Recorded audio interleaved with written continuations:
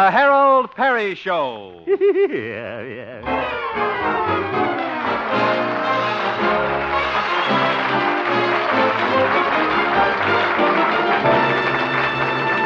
And now, Harold Peary as Honest Harold, the homemaker.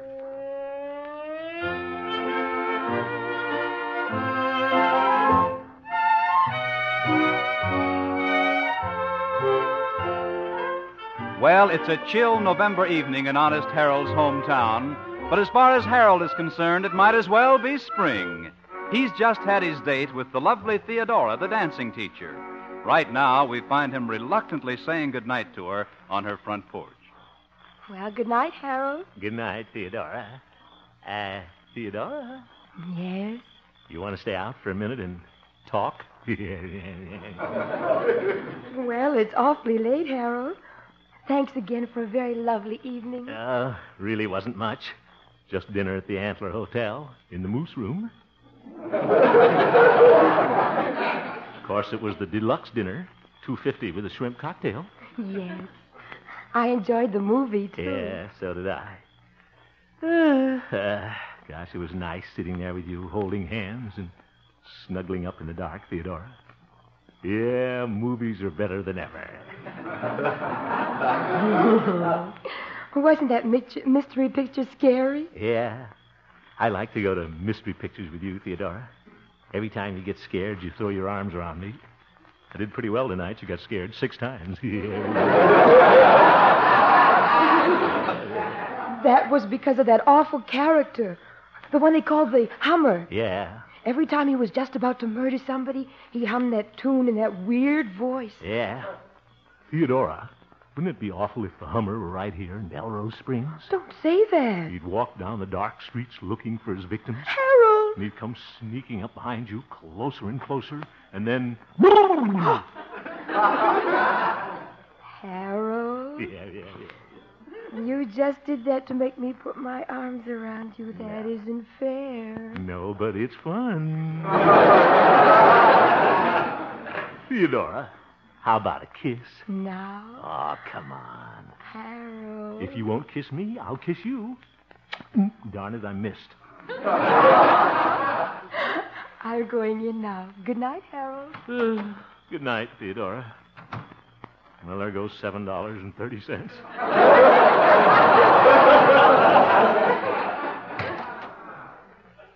Harold. Yes? Come here. She kissed me.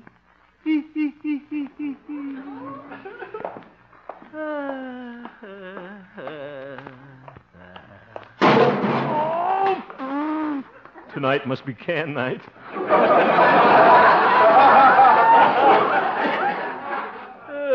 Guess I better walk with my eyes open from now on. Oop, I'm wearing one.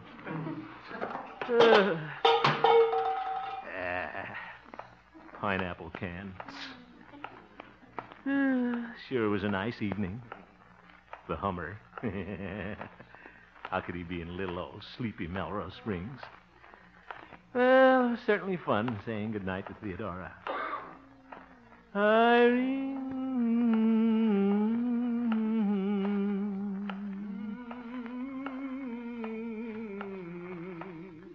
Must be an echo.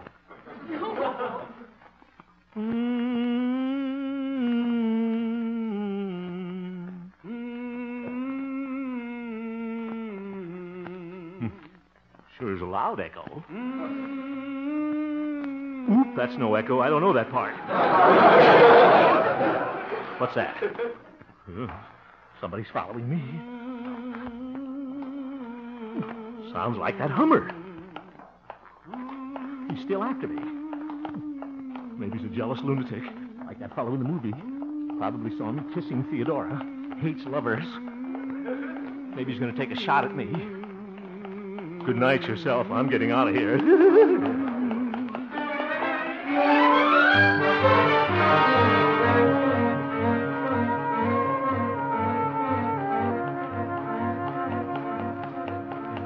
Thank goodness.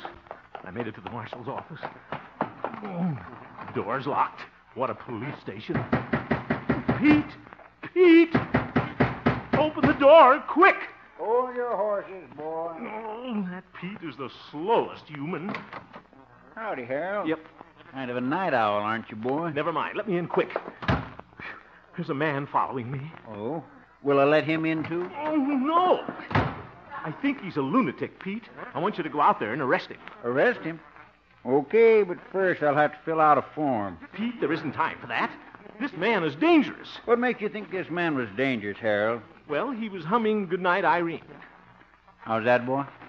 I said he was humming Goodnight, Irene. That's what I thought you said. What's the matter? Don't you like that song? Why, of course I like it. I think it's kind of pretty. Irene, good night, Irene. You want to take the tenor part, boy? No, I don't, Pete. Well, sure, Harold, I can't arrest a man humming a sensible song like that.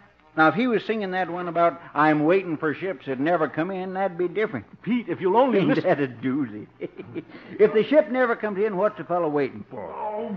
Big boob waiting all his life for his ship to come in. By the time the ship gets there, the pier will collapse. Now, why don't he sing a song like, oh, give me my boots and saddles? I haven't got a saddle, but I'd sure like to give you the boot. Good night.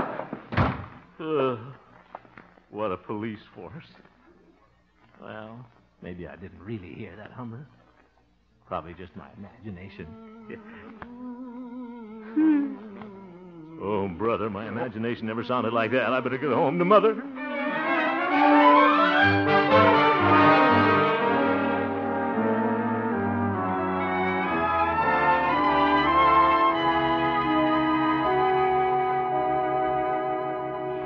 Good morning, Harold. Oh, good morning, Mother. Why, what's the matter, son? You look so pale. Well, I didn't sleep very well last night. Oh, that's too bad. Well, you'll feel better after breakfast. It's all ready. Mother, please don't hum that song. Why, Harold, you are upset this morning. Oh, I know. It was that scary mystery picture you saw last night, the Hummer. Yeah, it wasn't the picture, Mother. I don't want to frighten you, but when I was walking home from Theodora's last night, a very strange thing happened. Somebody followed me, making a humming sound, just like that man in the picture. Oh, now, Harold, I'm sure that was just your imagination. But, Mother... Some movies make a deep impression on you. Why, I can remember when I saw Ben-Hur, I dreamt of coffee for 3 nights.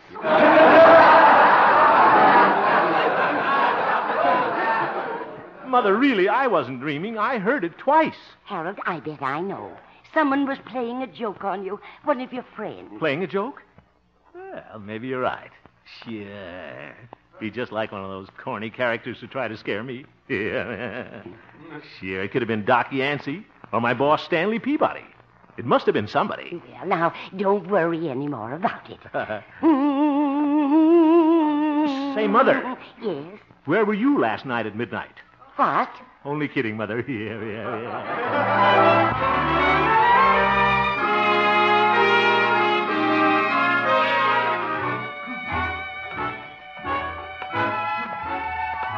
Yeah, little Mother's right. Imagine me worrying about the Hummer. I'll bet money it was Doc trying to play a joke on me. Sure. The old veterinarian's been trying to get even with me ever since Halloween when I put the hula skirt on his old horse.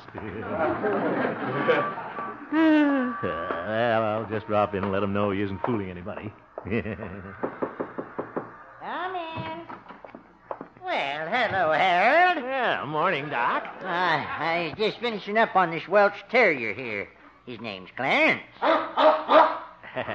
Hello, Clarence. Cute little fella. Just been bobbing his tail, Harold. Oh? What can I do for you?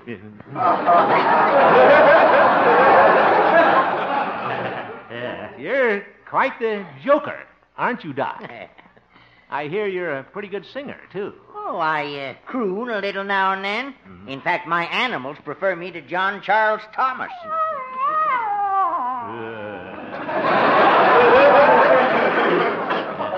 I'll bet they do. You know, Doc, I'm looking for a new vocalist on my radio show. I just thought you might be interested. Well, I might be at that. You know, I sang the lead in the veterinarian school operetta, Pekingese Nights. keeping these nights. Why don't you sing something for me now, Doc? Any song at all. How about Good Night, Irene? Why, certainly, I'd be glad to sing it. Don't bother with the words, Doc. Just hum it. All right. Here's where I trap him. Here goes. Of course, I'm a little out of practice. Yes, Doc. All right, go ahead. All right. And I'd sound much better with an orchestra. I know, Doc. Will you get going? All right. I'm all ready. Oh, my goodness. Hummer didn't sound like that. Doc, that's enough. I see you in my dreams. God, the dog, too. All right, let's take the next chorus together. Come on, Clarence. What? Irene, good night. Irene, good night. Good night, Irene. Ye gods, the Andrews sisters. Let me out of here.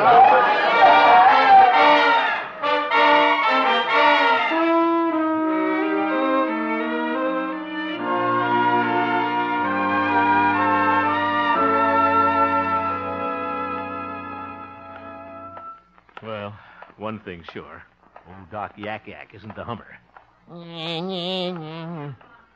If it wasn't Doc, it must be Stanley Peabody. Yeah, he could hum like that. He was a boy soprano once. Station KSJP. I'll connect you. Oh, hello, Harold. Good morning, Gloria.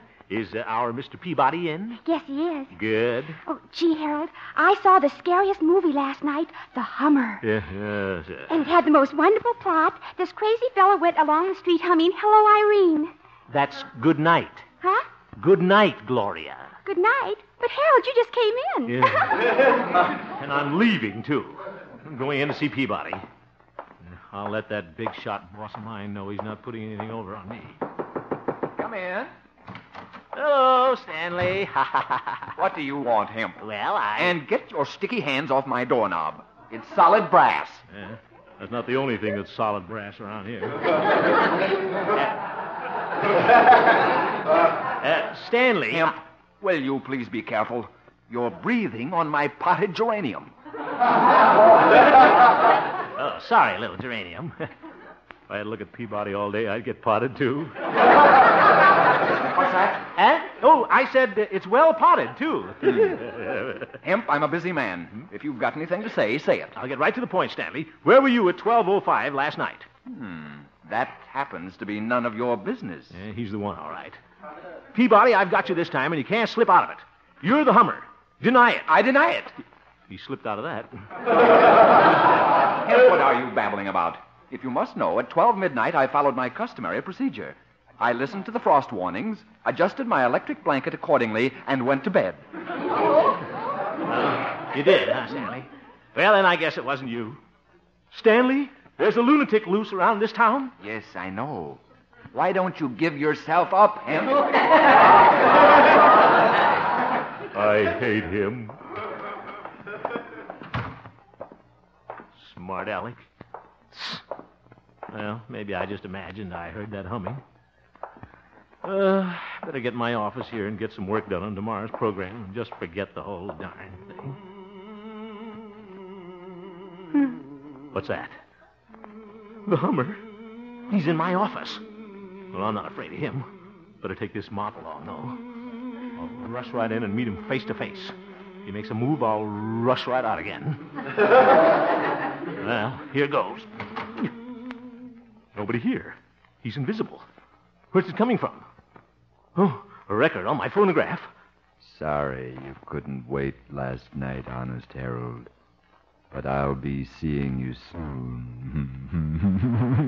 Not if I see you first, brother.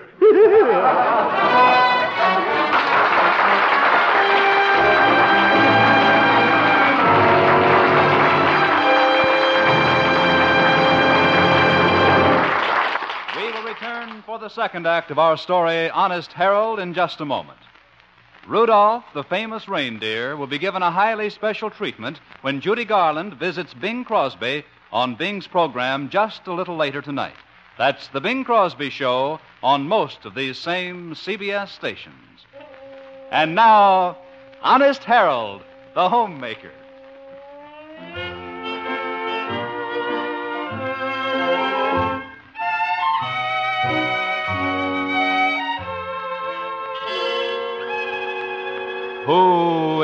The Hummer.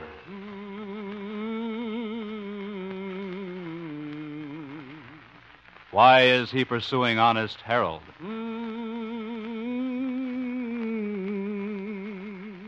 When will he strike?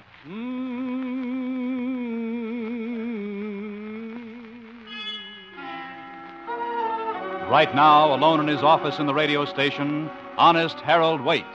The Hummer could be anywhere, everywhere. But is honest Harold nervous? Is he worried? Is he afraid? You said it. Never know when the Hummer will try to come in here. Better barricade the door. First the desk. There. Filing cabinet. I can just pick up this water cooler. Slippery. Ooh, splash some on me. Cold.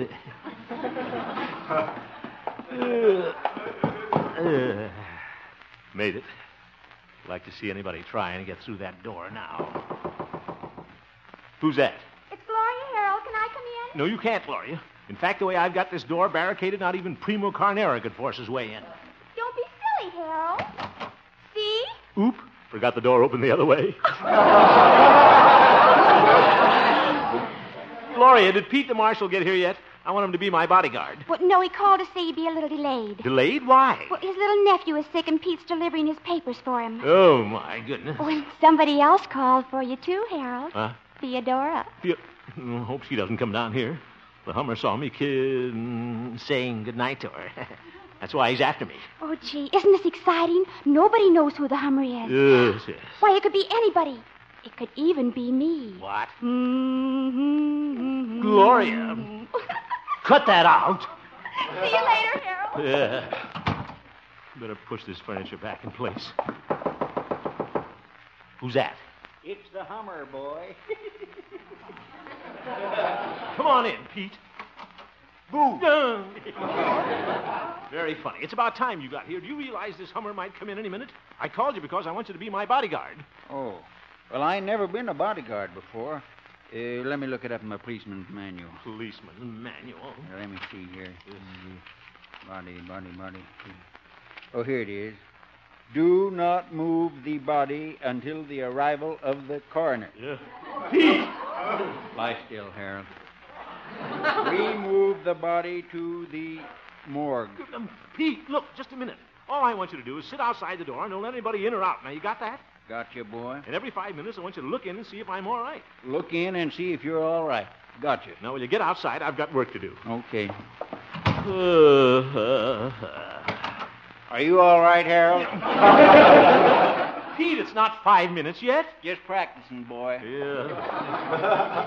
What kind of protection can I expect from that lunkhead? Melrose Springs police farce. What now? Hello, Brown Eyes. Theodora, how did you get in here? I just walked in. Oh, that Pete. Why, Harold. Yes. You don't seem very glad to see me. I'm very glad to see you. Goodbye. Harold. You didn't act this way last night. Theodora, you don't understand. The Hummer's after me. If he saw you here with me, there's no telling what he'd do. The Hummer's after you. That's very funny. Yeah, that's what you think. You're just saying that so I'll put my arms around you. I am not. You don't have to scare me, you cute little curly lashes. Theodora, I'm not... Remember how you said goodnight to me last night? Theodora, please. You were standing real close, like this. Then I put my arms around you, like this. Zoink. Aren't you going to kiss me, teddy bear? Theodora, Oh, what the heck. I'm going to die. This is the way to go. Pucker up, Theodora. I'm waiting. Wait a minute, Harold. You all right? Pete, you're supposed to be outside watching for the Hummer. You sure got a Hummer there, boy.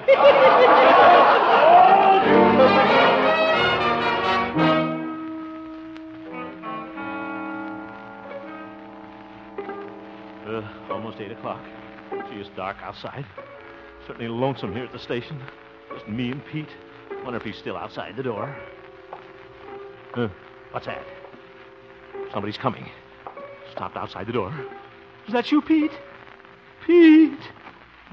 Doorknob is turning. Door's opening. Yeah, must be the Hummer. Hello, Harold. Oh, Doc, you old fool. Why didn't you knock? Well, I didn't want to wake up your bodyguard. You mean he's asleep? My goodness. I brought along a friend, Harold. What? Clarence, this is Harold. Yeah, I met him. The Welsh caroler. He auditioned for me, yeah. What do you want, Doc? Well, we come down to help you, Harold. Now, your worries are over. Clarence has volunteered to track down the Hummer. Oh, for heaven's sake. I thought he was a Welsh Terrier, not a bloodhound. Well, confidentially, Harold, his mother was a Welsh Terrier, but his father was with the Army Intelligence. G2? No, K9. Listen, Doc, I don't want any more. All he's got to do, Harold, is smell something that belonged to the Hummer, and then he can track him down. Oh, say, where's that phonograph record that fella left? Doc, please. Oh, here it is. Come on, take a whiff of that, Clarence. Harold, he got the smell. He sure has. Now, you go get him, Clarence.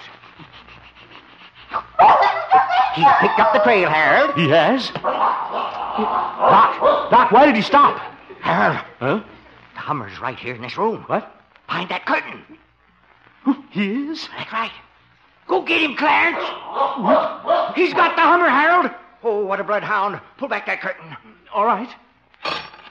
The Hummer. He's got my bologna sandwich from yesterday's lunch. That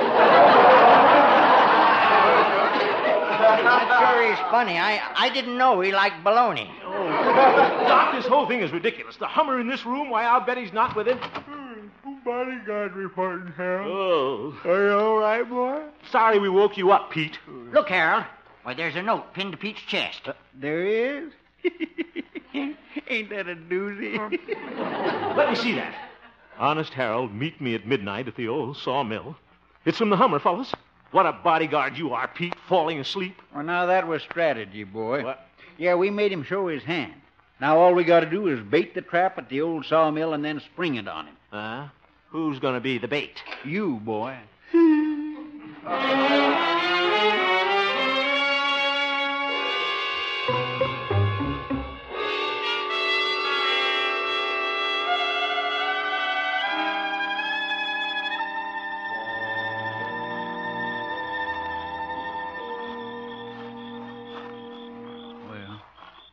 Here's the sawmill, boy. Yeah, I saw it. Come on. Come on. All right. Sure spooky out here. Wish the moon would come out. Here we are. Yeah. Let's see if the door is locked. Dark in there. Go on in, Harold. Me? Why don't you go in? You're the law. You're the bait. You got nothing to worry about, Harold. I'll be right out here waiting. Waiting? Yeah, thanks. Just call out to me anytime you want to. We better throw the Hummer off the track, though. Call me by an assumed name. Alice. Alice. Go on, boy. Stop pushing.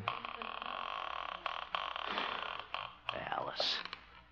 Can't see a thing here. Darkest sawmill I've ever seen. I better check with Pete. Are you there, Alice? Right here, Emily.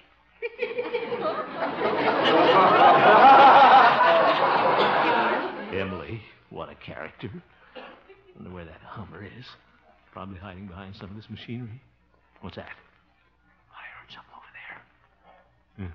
I'll back up. I'll back up a little more. I'll back... Something bit me. Something with sharp teeth. Backed into a buzzsaw. Guess they got them in all sawmills. Better check with Pete again. Are you there, Alice? That Pete, he's forgotten the signal already. Are you there, Alice? Oh, it's an owl. Who yourself, you flat-faced ninny.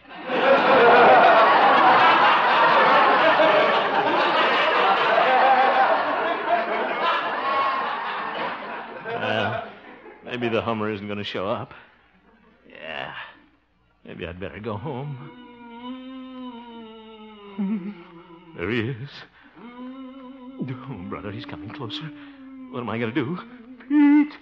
I mean, Alice! Oh, brother, well, this is it. Okay, Hummer, you got me, but I'm not going down without a fight.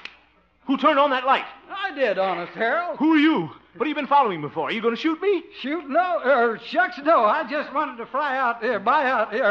I want to try out for your radio program. My radio program? Yeah. Why didn't you come in the studio and audition? Oh, well, shucks, I started to, but I'm too bow-legged. Yeah? Boneheaded. I'm too bashful to sing in public. It sounds like a broken record. Well, that's why I asked you out to this sawmill. Oh, my goodness. I also play the musical saw. Musical saw? Yeah, like this.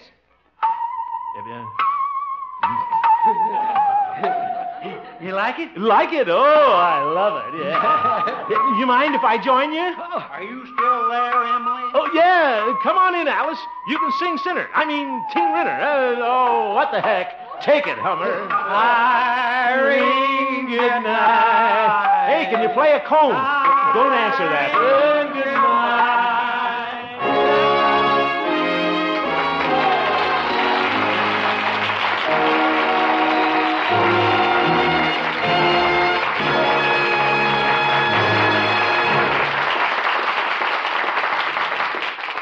I'd like to step out of character for just a moment to tell you something about Travis Air Base, which is just a few miles from San Francisco. It's the terminal where our boys are sent to the battlefields, where many of our heroic wounded from the Korean front are flown in. These are wounded fighting Americans unconcerned over their own injuries, many of which will keep them hospitalized for life. They're hurt and saddened by the overwhelming blow of mass retreat caused by an enemy which outnumbered them 50-1. We of the entertainment industry are trying to help them a bit in our own small way by sending performers weekly from Hollywood to try and ease their hurts and disappointments through laughter. I've been selected to take a company on Operation Santa Claus to that hospital December the 23rd. I'd like to say to those boys, thank you from all America for what you've faced and sacrificed for us. Now, you listeners can help me say that by sending me gifts, which I'll be glad to deliver to them the day that I arrive. Doesn't matter so much what you send, so long as it's something. A tangible Christmas remembrance to those men who gave their all so that you and I might be free. Please go out now or tomorrow at the very latest, buy your gift, and send it to me, Harold Peary, Post Office Box 150, Los Angeles 53, California. I'll do the rest. Enclose a card with your gift, with your name and address. Maybe the boy who receives your gift may want to write, thanks. Anyway, send it now to Harold Peary, Post Office Box 150, Los Angeles 53, California. And may God bless you. Good night.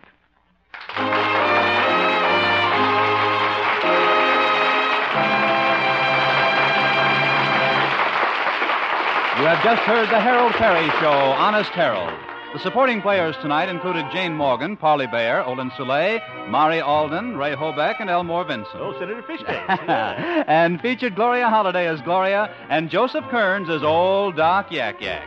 Norman McDonald directed, and the music was composed and conducted by Jack Meakin. Oh, yeah. Honest Harold, created by Harold Peary, was written by Gene Stone, Jack Robinson, and Dick Powell. That's a familiar name, isn't it? Bob Lamont speaking.